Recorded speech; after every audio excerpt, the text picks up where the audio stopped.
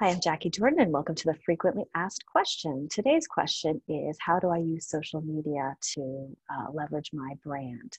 I'm a big believer in multi-purposing content. So if you have a TV appearance, you want to promote it before and let your followers or your subscribers know about it ahead of time, or your client list.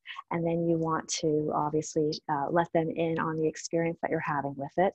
And then you want to repurpose the content after you have recorded it and that it's available, because that becomes the library of content that you get to leverage as part of being an expert in the field that you are working in. Business owners just get too busy to follow through on that process, but there's a lot of residual business and ROI that comes in the leveraging process.